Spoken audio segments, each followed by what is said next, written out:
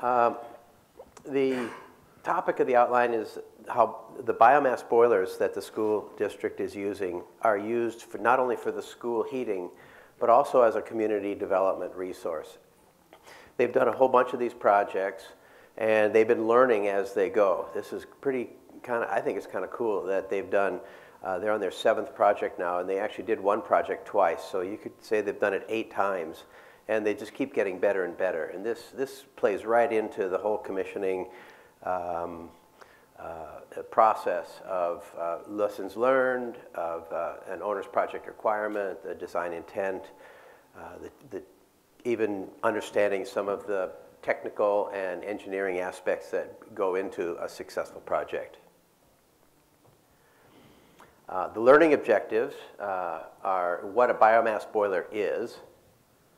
Second one is the lessons learned from previous projects, how the owner's project requirement improved from project to project, and then lastly, how that has all improved the functional testing that they do at the end of a project. So who are we? I'm Walter Heins. I'm an engineer and a commissioning provider. And then Jonathan Fitzpatrick, my co-presenter, is the project manager and facility operations with the Southeast Highlands School District. So biomass, what is biomass? Biomass is just about any kind of a homegrown fuel. You know, there's been, wood is probably the most popular one, but I've seen grass harvested for fuel. You've probably all heard about the pioneers that burned cow dung, you know, and all that. That's all biomass. So in the case of Prince of Wales Island, they have so much wood available and handy, easy to collect resource that it's a natural for them to use wood. As far as the community development goes, the biomass boilers have done more than just change their heating costs and the way they heat their schools. It's become a community development resource. It's opened up economic opportunities for students and community members. Students get involved with the boilers, and it can be a learning experience for them. It even has provided fresh vegetables for the local cafeteria. Growing through experience, the school district has had multiple projects that they've learned from. The project has kind of grown from its beginnings. It started out just as a biomass boiler, and then they said, well, hey, we can do more than that. And it continued to grow. And then, of course, the lessons learned have improved it as it grew. The owner's project requirement has been really helpful for taking the lessons learned and applying it to the next project. Now, this is a sort of a thing that the district was doing, but they didn't really know that it was called an owner's project requirement. That's a commissioning term, but it's a natural thing. When you learn from experience, you want those lessons to be recorded or at least applied. And then the testing, of course, boils down to getting what they wanted. If it didn't work, it really, well, there'd be some lessons learned there, but it wouldn't be what they wanted. Jonathan Fitzpatrick, biomass project manager. He's been involved with all these projects. He's done the planning, the budgeting. He gets involved with construction. He participated in the OPR development. He's right now, I mean, not this minute, of course, but in the 7th project that they're building is in progress in a town called Heidelberg, and he'll be heading back there soon to continue working on that. He's also the boiler system operator and manager for the whole school district. As for me, I'm a consultant. I got involved with the Southeast Island School District on one of their earlier projects and have been facilitating the OPR and assisting with the design. And I'll be participating in the commissioning this summer when the Heidelberg School is ready for that. So, Prince of Wales Island. Thank you, Google Earth. This is a map of Alaska and Northwest Canada. Let's see, right down here you'll see Prince of Wales Island. This is a whole archipelago of islands. It's, gosh, I'm not even sure, maybe 1,000 or 800 miles long, something like that. Prince of Wales Island is the largest island in that group. In fact, it's the 4th largest island in the United States. Prince of Wales Island is about 130 miles long, and these are the villages that have the biomass boiler projects in them, in their schools. One of the unique things about Prince of Wales Island is that all these villages are connected by a road system. So that's just a little factoid about Alaska. We have lots and lots of villages that are isolated. At least in Prince of Wales Island, they're connected. Another thing about Prince of Wales Island is that the whole thing from here to here, it's all forested, heavily forested with big cedar trees. So the combination of the cedar trees, the climate for fast regrowth, and the roads have made it possible for them to harvest the biomass.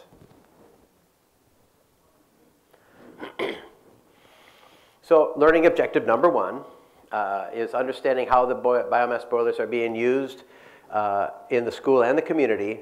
What are biomass boilers? We're going to give you an example and show how they're being integrated. So what's biomass? Biomass is just about any kind of a burnable natural fuel. It comes in a lot of forms. The Southeast Island School District is using cordwood. Cordwood requires a little bit more manual handling than chips and pellets. The downside of chips and pellets is that you have to have a manufacturing plant to create it. And that can affect the economics greatly. It also can actually kill the economics. But biomass can also be things like pressed bricks. There's a sawmill on Prince of Wales Island, and they have a mountain of sawdust, and they press them into bricks. You've probably seen a similar product in the grocery store. It's called a Presto log. These bricks are being sold in hardware stores and are available. I think, Jonathan, you buy a ton a year or something like that? A couple tons a year. Yeah, okay. We use them to supplement our cord firewood. Right. Okay. Even some things like processed sludge and other biological matter have been experimented with. Wood boilers. What's a wood boiler? Well, they can be automated or manual. Just like we were saying with the chips and the pellets can be used an auger to feed the boiler and keep it burning at a variable rate all the time. Or it can be manually loaded by just chucking logs into the firebox.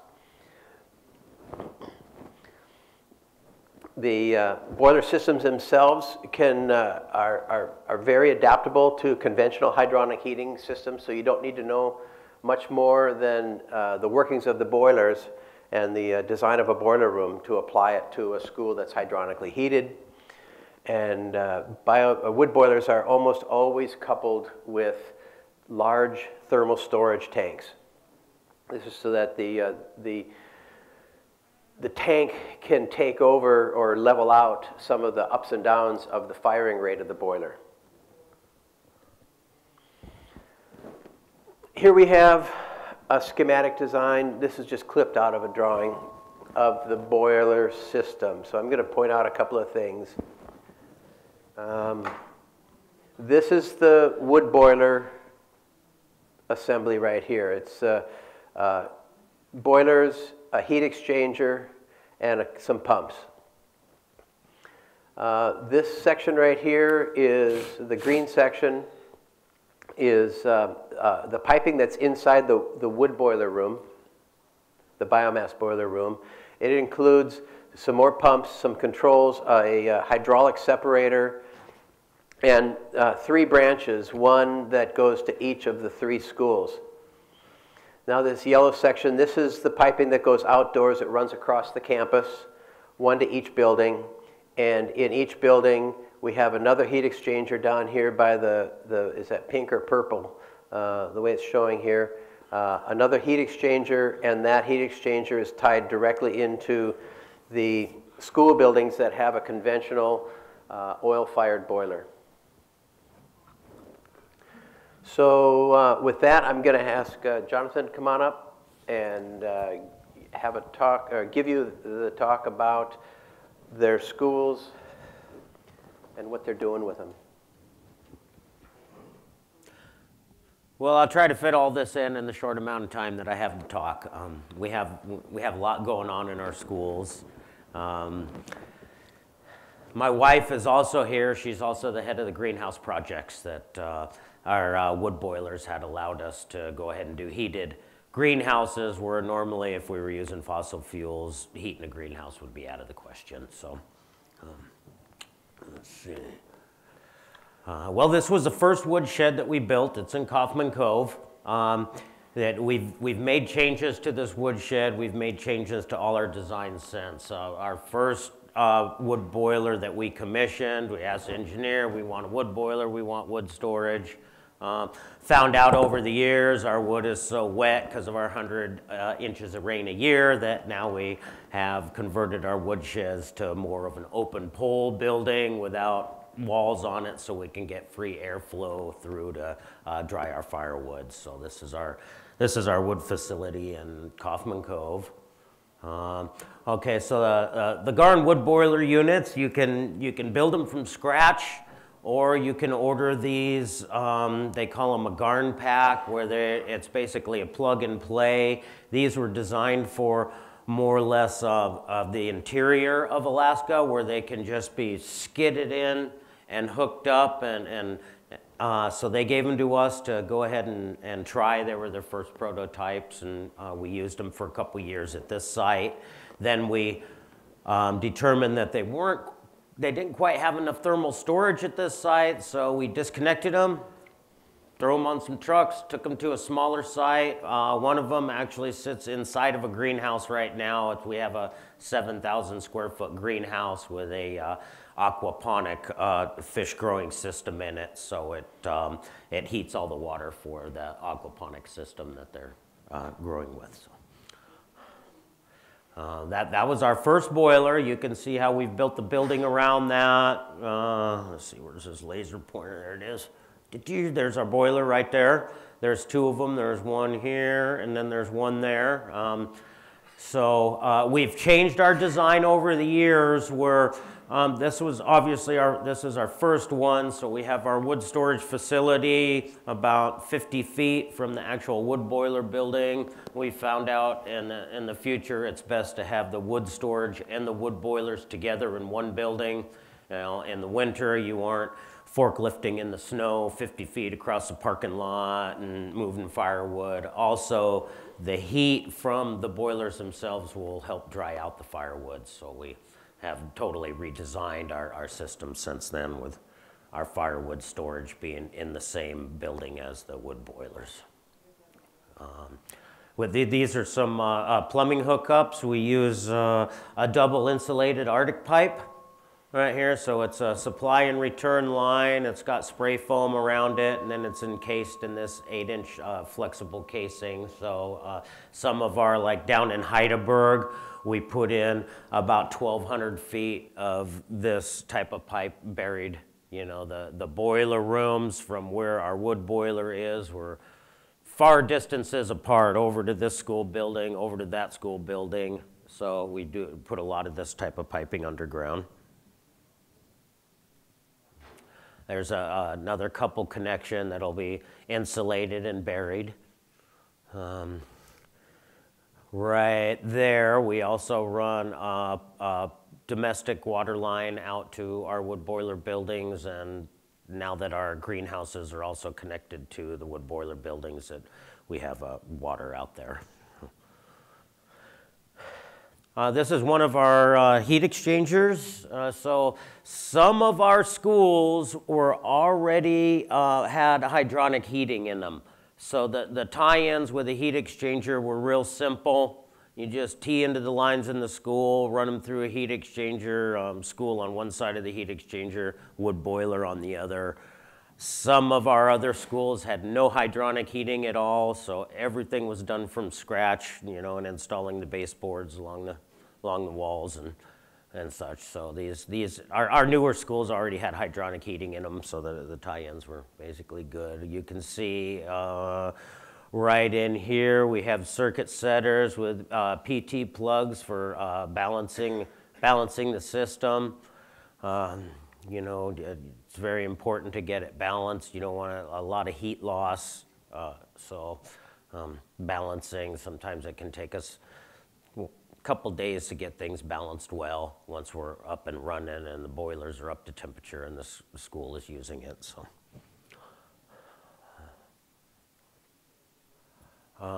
Okay, community. It's a good subject to touch on because all of our money used to go to diesel. You know, I mean, we're talking some of our schools burn up to $150,000 a year in diesel just for heat. So that is now, let's see, we'll just switch here. That money is now staying locally because we're, you know, it's provided a bunch of jobs. The wood harvester that goes and gets the wood.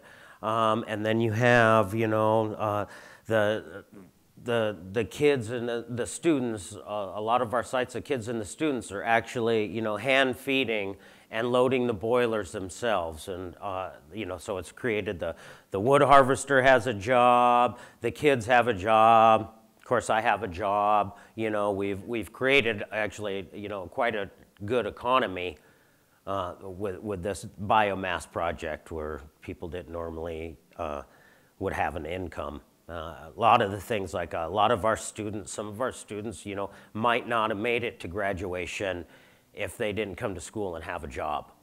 So, you know, it really gave a lot of our students something to look forward to where they're at school and they're getting paid to load the wood boilers and gives them a little more incentive to be there.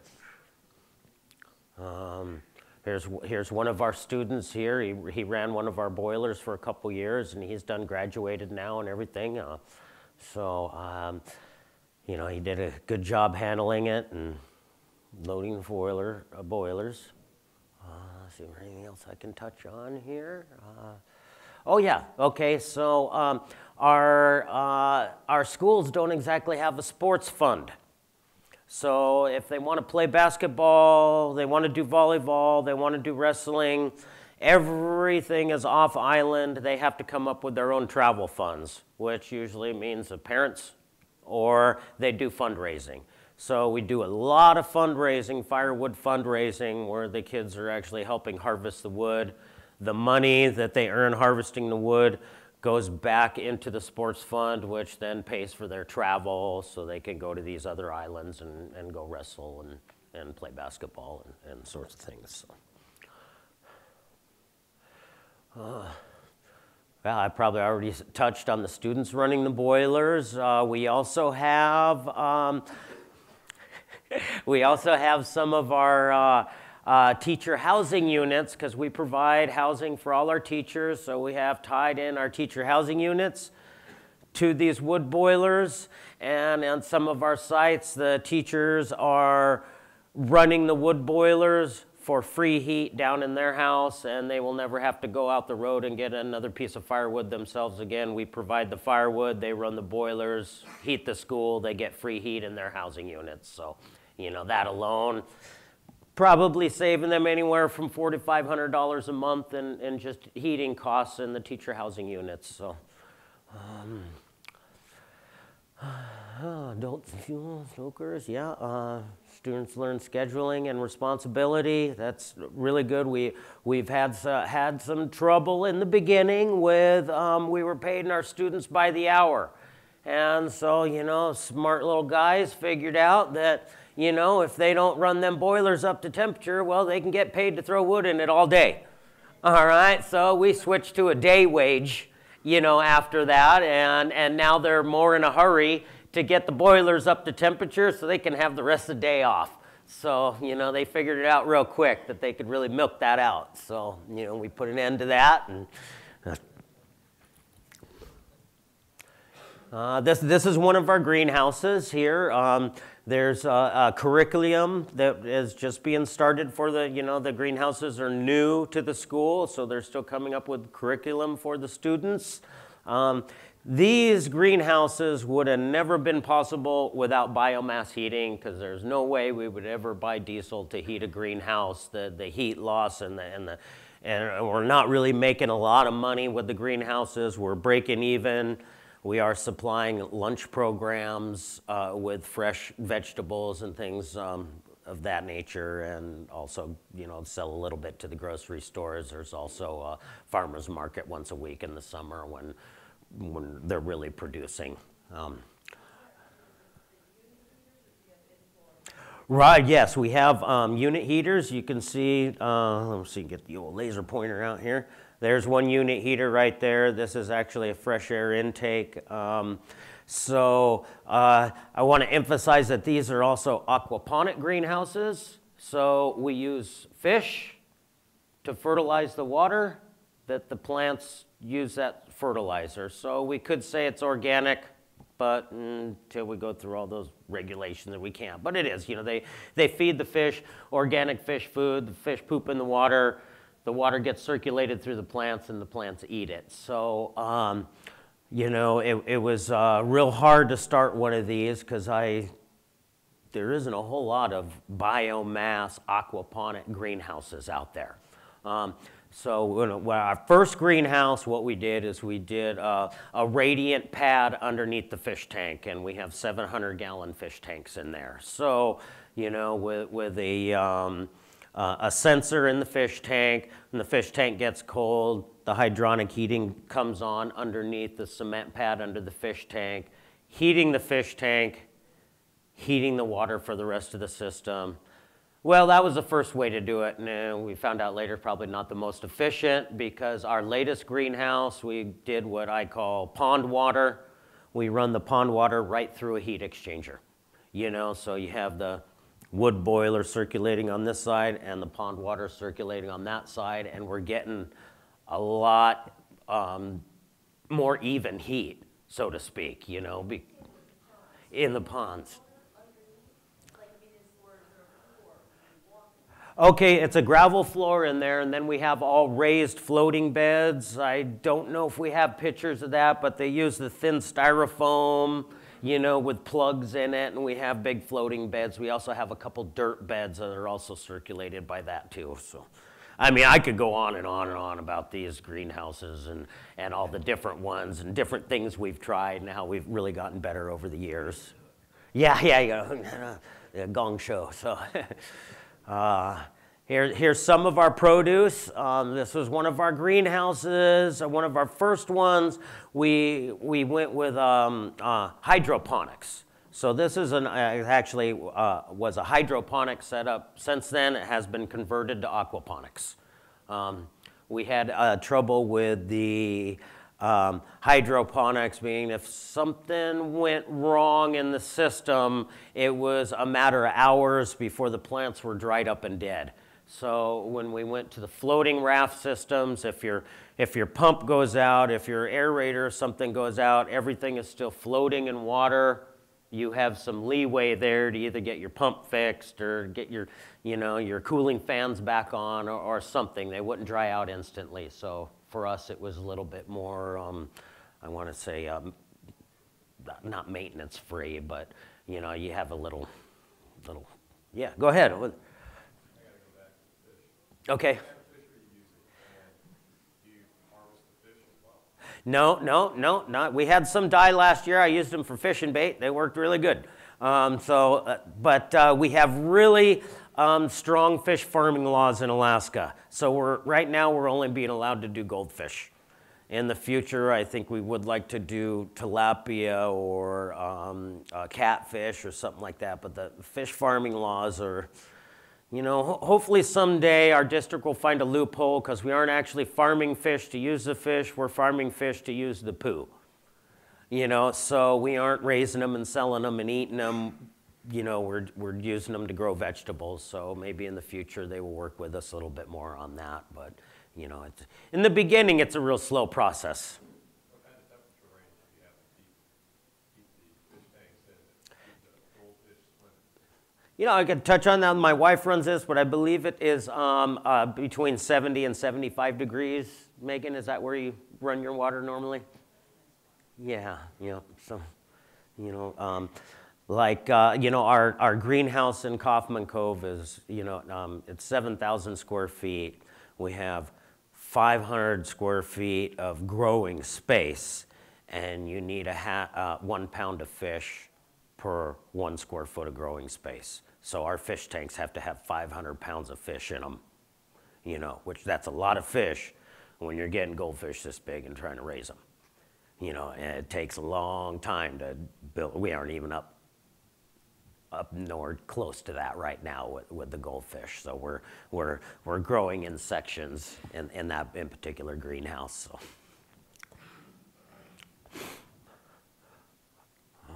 Okay, so they are selling local produce, you know, at the grocery stores, cafe.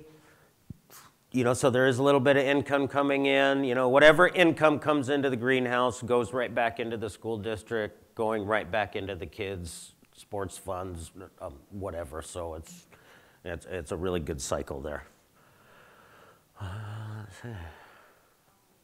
There's the Thorn Bay Cafe. They were selling, you know, vegetables to them.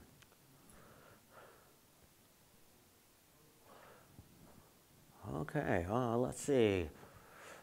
Student involvement. I mean, pretty much sums it up right there. I mean, the students are involved with just about every aspect. You know, we've even had them involved in the construction. You know, our superintendent is always preaching student involvement. So whenever we can get a student out there to hammer a nail or help pick up something heavy, we always do that. You know, I think they are trying to figure out how to work on a pump right there. So, really good. All right. What do you think, Walter? That was great. Okay. All right. As an outsider, not living in the school district, I just was totally impressed at how they got the students involved in every aspect. It's a real learning experience for them. And it really is kind of, I don't know, it's empowering to see what you can do with the construction projects, and you know, something as mundane as heating a building can become an educational experience. But back to commissioning. So the second learning objective was to go to take the lessons learned and record them and apply them to the next project. So two of the lessons learned were that the thermal storage was at least as important, if not more important, than the boiler itself. And that the realities of the operations, how do you keep that heat going all night? And then some simple issues, like you can use the lower quality heat as the temperature of the thermal storage degrades, it still can heat the greenhouse. This is, Jonathan, what town is that in? That's Coffman Cove. Okay. That's our big greenhouse. Yeah. So, you know, here it is in construction, and here it is just about finished half a year later. The thermal storage is what keeps the greenhouses warm all night. And remember, these are manually loaded biomass boilers. So at 3 o'clock in the morning, you either have somebody out there chucking more wood in, or you have your thermal storage, which is giving off heat and keeping the place warm. Are they gasification boilers, wood gasification boilers, or just standard wood boilers? No, they're not a gasification boiler. How they do run is once the wood is loaded in, you close the door, And I don't know if it's on a latch or on a switch, but then a forced draft blower blows on the wood, and it burns really hot and really clean. You can't even see the exhaust coming out of the stack except for a little heat ripple. There's no ash, there's no soot, no smoke. Those are probably running right there in that shot. In this, oh, did I hit the, I didn't know I hit the button. Oh, no. But that shot right there, those boilers are probably running and you can't see the smoke coming out of them. So this is the Thorn Bay boiler that Jonathan talked about. This is the module number 1. This is module number 2. These are the doors that they loaded the wood through. And just off the screen to the right was the wood storage facility. As he said, the thermal storage wasn't enough to keep the school heated all night. So they rebuilt it. They got rid of those boilers. They got some bigger ones. And this is going to be a sequence of photos. This is the new boiler room. Here is a loading door. This is the edge of the greenhouse right there. There's a second sequence. The greenhouse, all in one building. And then this is the back end. And you might notice that the wood is no longer just in piles. These are in pallets, and they can be forklifted around. This is the old building, wood storage building. Here's the wood stacked up, and they would drag it across from here just to, this is the boiler building right there. You were using carts then, weren't you? Pardon me? You were using carts? It wasn't forklifted? Yeah, wheelbarrows. Yeah, it wasn't forklifted. So there was quite a bit more muscle involved, but it was close and it was convenient. It was just too much because it's such a big school. How many? 500? 500 in the school?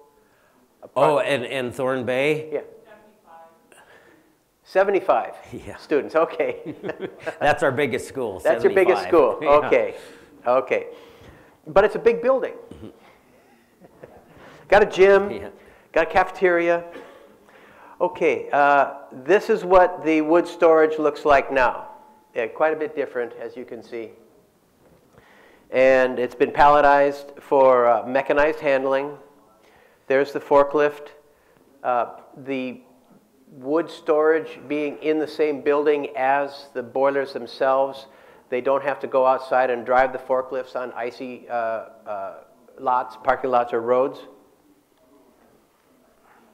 And here is the 2 boilers with the pallets right in front of them. So a person loading the boilers just reaches the wood, chucks it in the burner. Reaches the wood, chucks it in the burner. Here's the next iteration of a wood storage building. This one had the walls taking off of it so that, as you can see, 100 inches of rain per year. If you put wet wood inside of the building and it rains that much, how do you dry the wood? Well, ventilation. Ventilation, ventilation. You got to have free flow of air. You don't want to close the doors. You don't want to block movement of air at any time.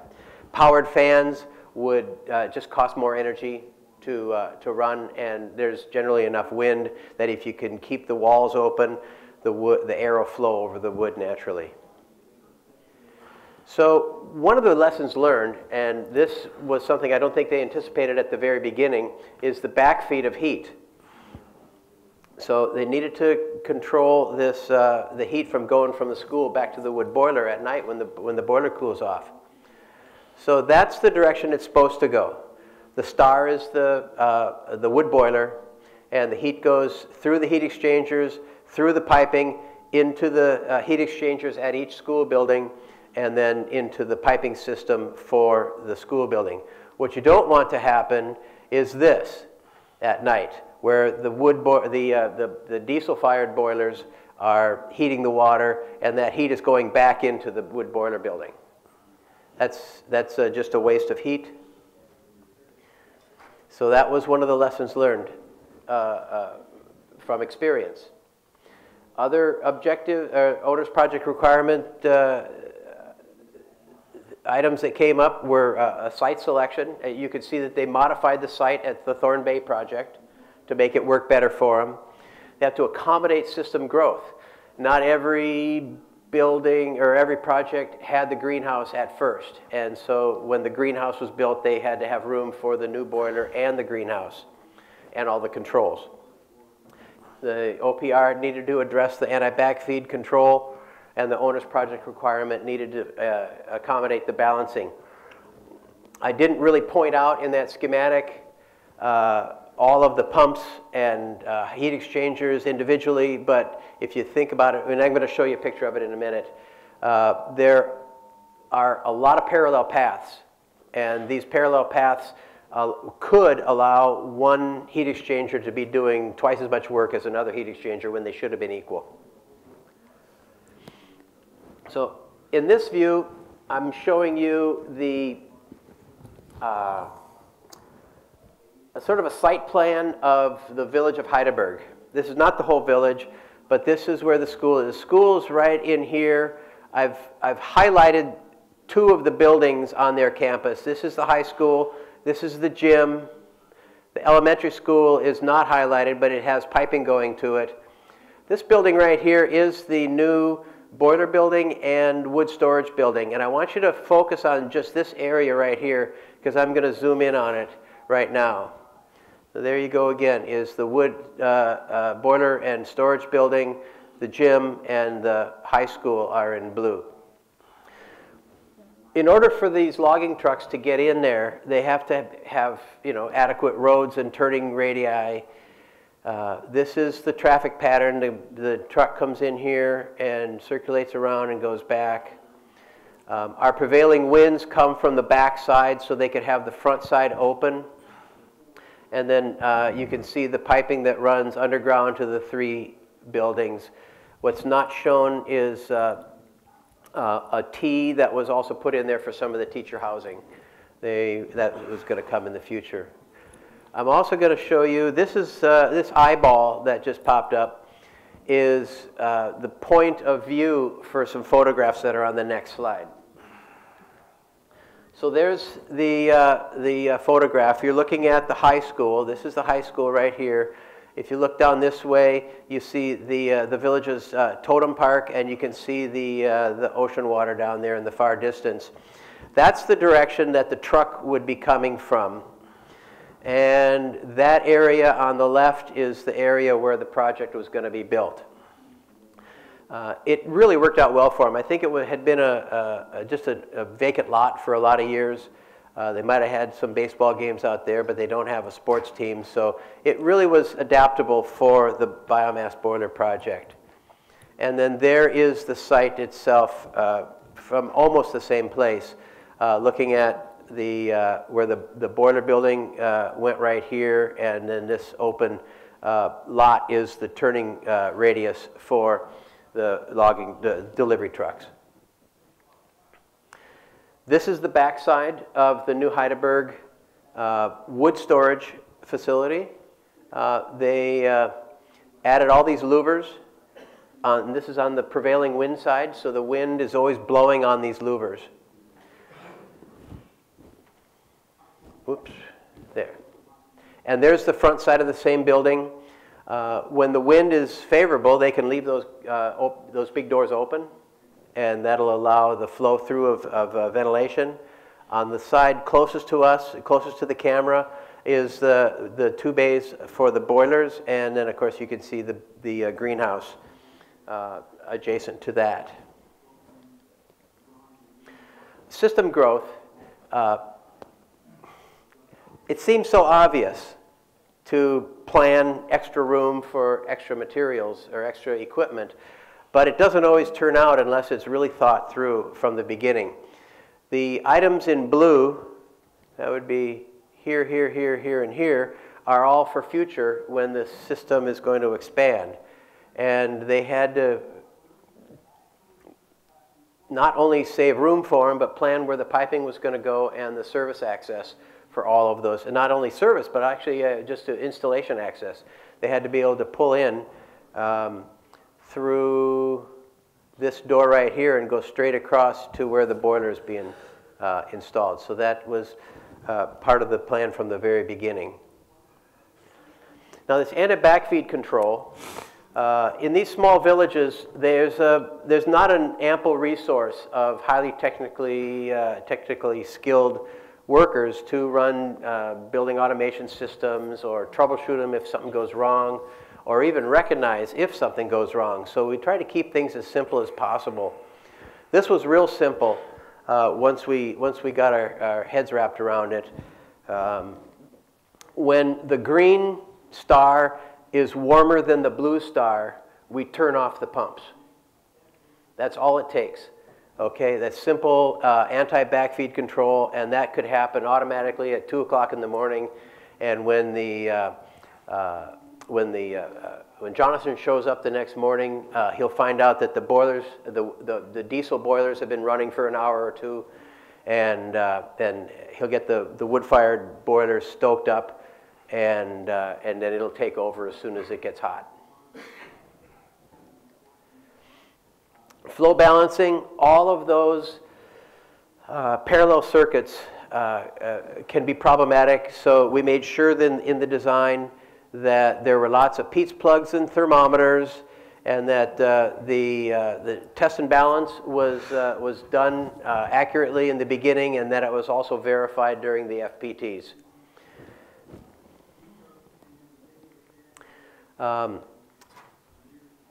The fourth learning objective really is sort of a recap of everything we've been talking about, and that is to get all of those lessons learned and all those requirements into the owner's project requirement.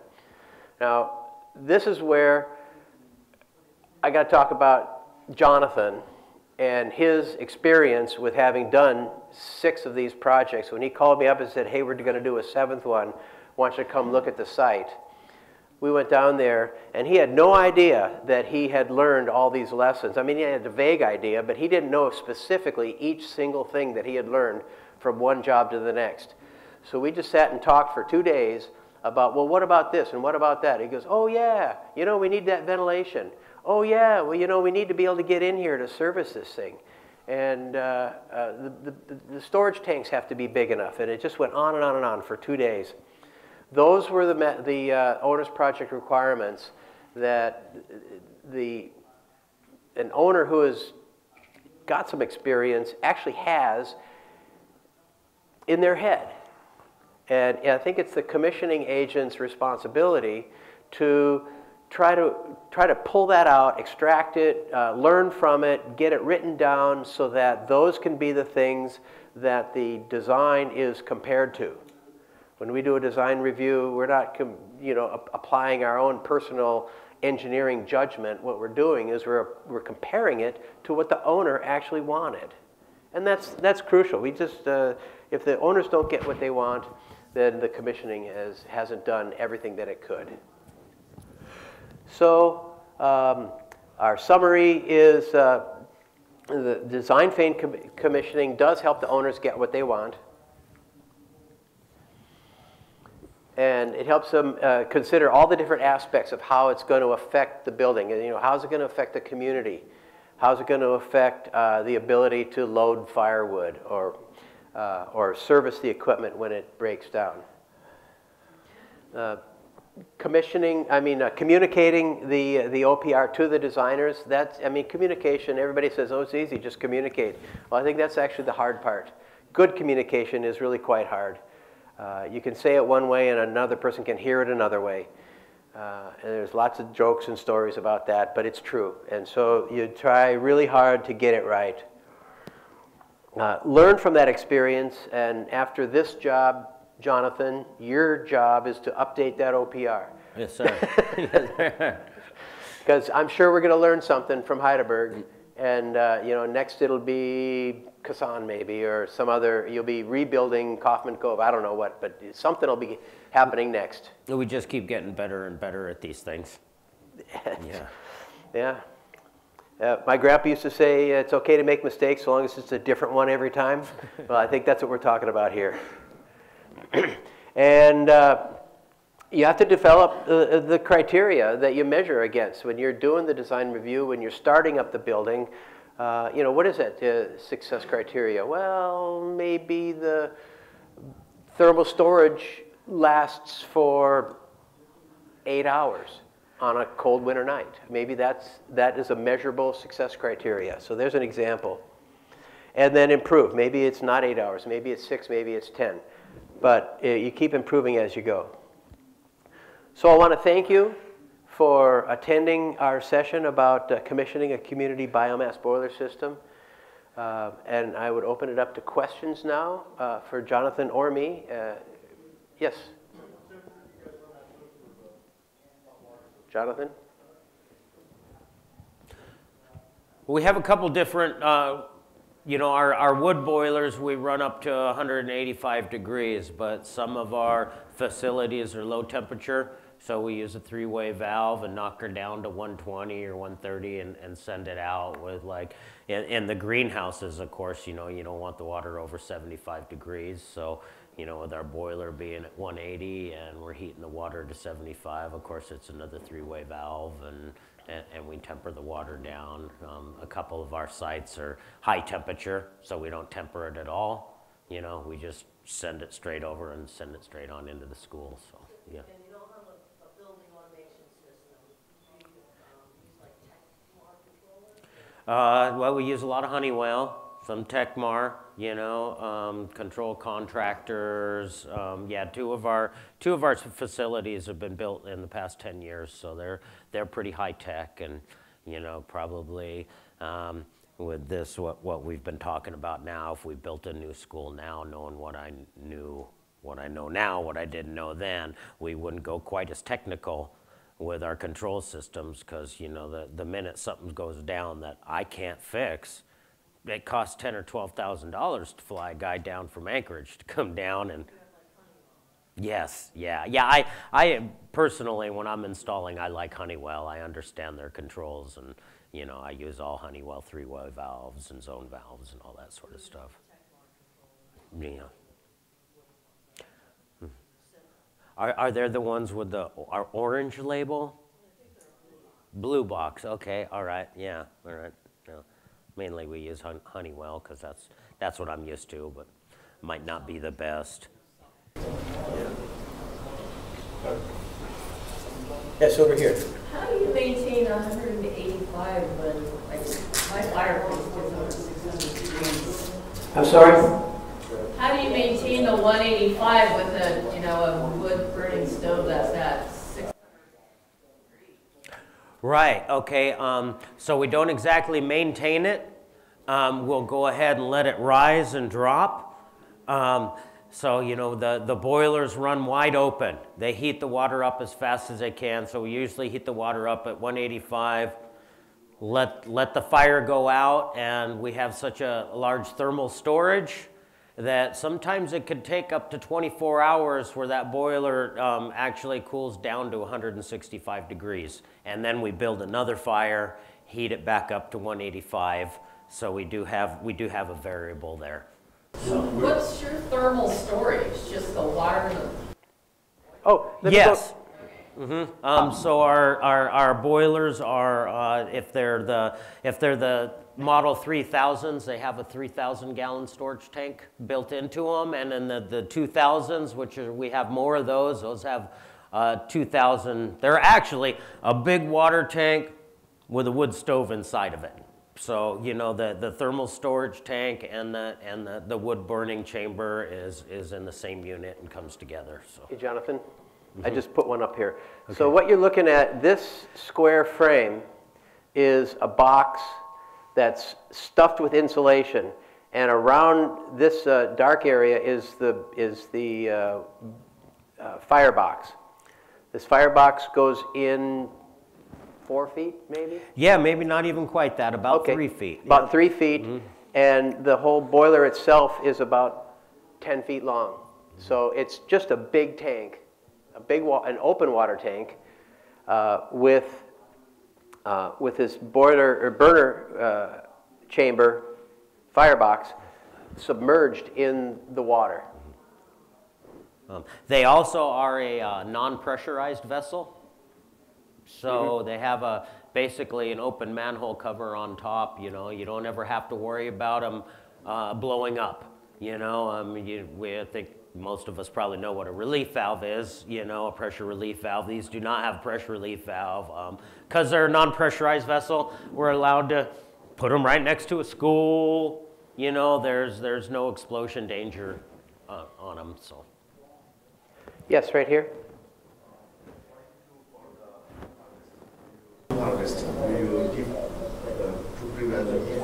I'm sorry, my hearing's going bad along with my back and my knees. So what do you do for prevent the deforestation? All the woods you get, do you replant the wood or? Deforestation. Deforestation. Oh, deforestation. Okay. Well, for one thing, we live in a rainforest.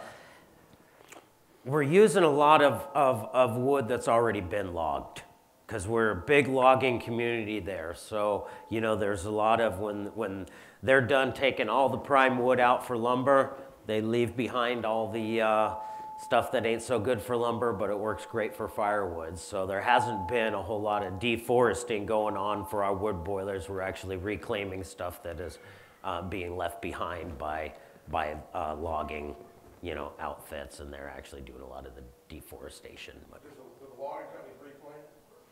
no, we don't replant up there. Don't have to. Yeah, it's just massive trees growing everywhere, all kinds of rain. So yeah, there's no replanting going on our island at all. So, yeah.